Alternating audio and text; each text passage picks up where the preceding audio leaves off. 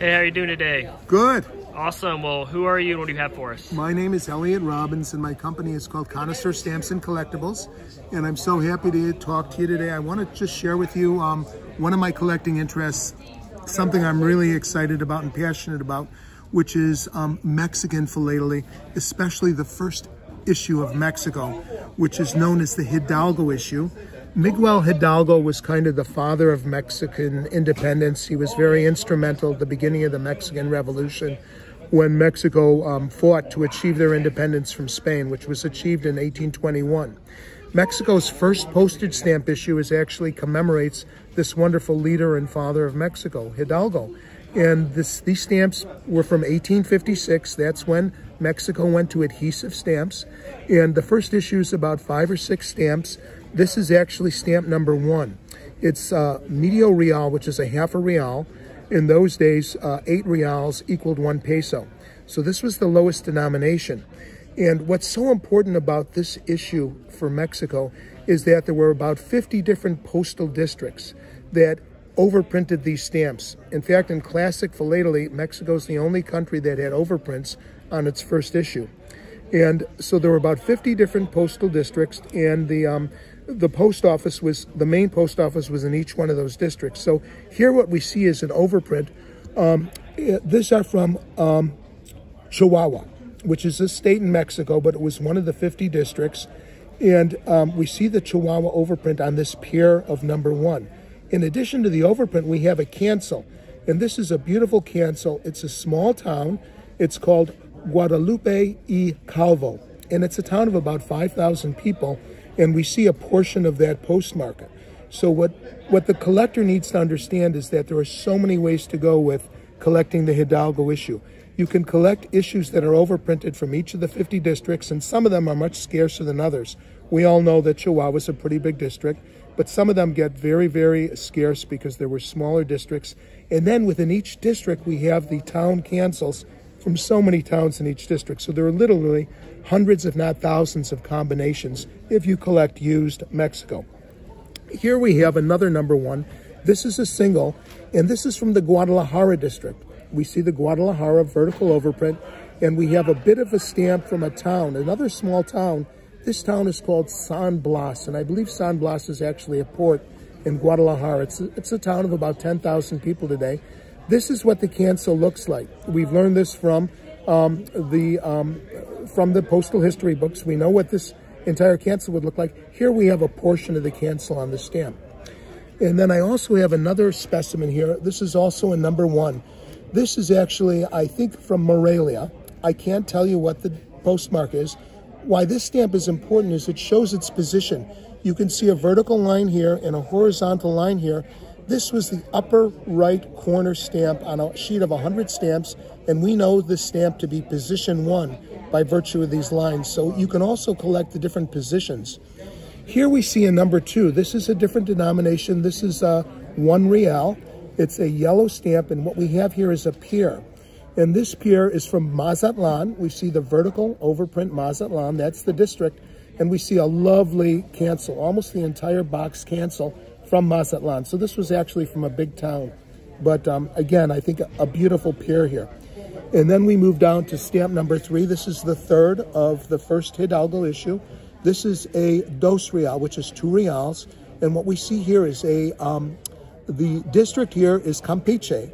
And we see a small, like a treble clef almost. This was the town of Campeche too. This was we see a portion of that cancellation, but a beautiful green shade to distinguish from another green shade on the same stamp, the 2 real. And this is actually the more scarce emerald shade. So there are so many shades to these stamps. When we put this right next to it, you can see kind of a yellow-green and an emerald. So one can collect shades as well. And then we move to a slightly higher denomination stamp. This, I believe, is number 4. And our district here is Guadalajara again, but we have a different town. We have Tepic, which is a small town, T-E-P-I-C, and we have a portion of the Tepic cancel. So what we've got is we've got the half real, we have the 1 real, we have the 2 real, and at the bottom here we have got a couple interesting items here. What we have here is partial use of the stamp.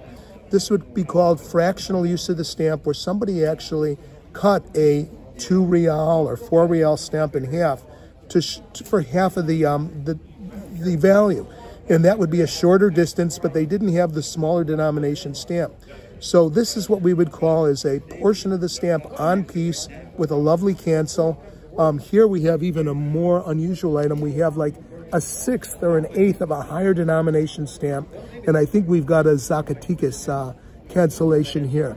Very rare and very interesting to find portions of a stamp used to create a certain value, to mail a letter a certain distance.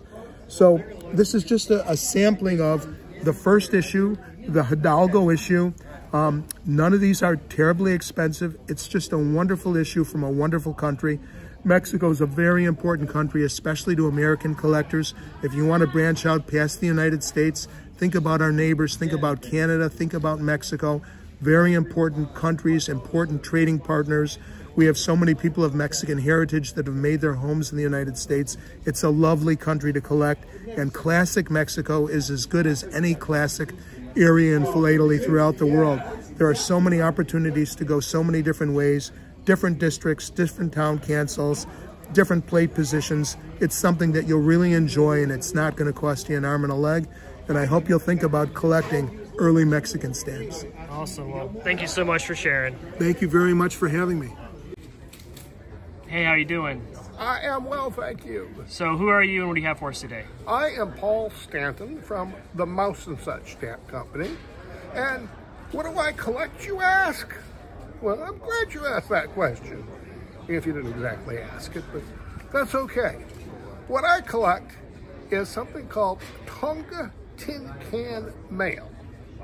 It comes from the Kingdom of Tonga, specifically a small island in the South Pacific, which is actually nothing more than a volcano sticking straight up out of the water.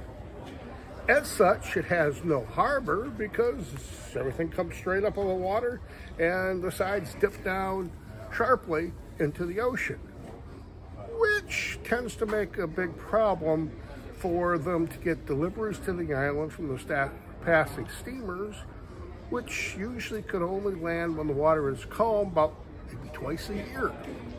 That was rather inconvenient for the one European guy working on the island. He would have liked to get mail to and from his family more often than twice a year, so just, he's still around, So he tried to find a way that he could get mail in and out of this little island, which is called Neofoten.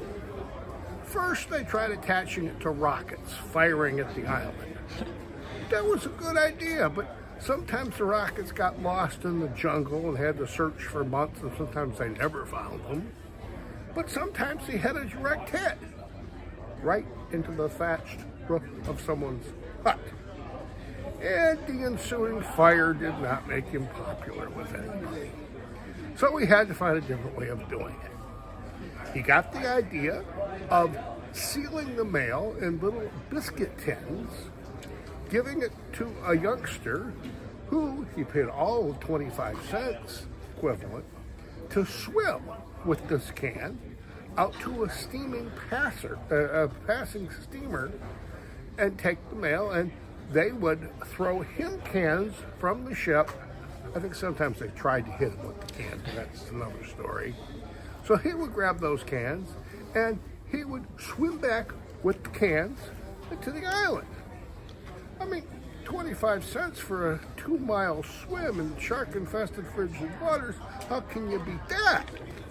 Well, then once one of the swimmer boys got his leg bitten off by a shark, and they weren't too happy continuing to do that, so they found a way to get little canoes to help them if they could actually launch and take it by canoe. That's why they call it tin can canoe mail. And they decided that it would be a great idea to go ahead and publicize this to the cruise lines so people would want to go on one of these Pacific cruises. I mean, let's face it, a cruise can be nice, but one part of the ocean looks just like the next. How much shuffleboard can you play? They wanted something to look forward to on that cruise, so they would go by this island everyone on the ship was allowed 3 letters to address to somebody back home to brag that they were in the South Pacific on this cruise and used the cute little stamps from the island that no one back home had ever seen before. And of course it took 6 months for it to get home because it had to go to the island.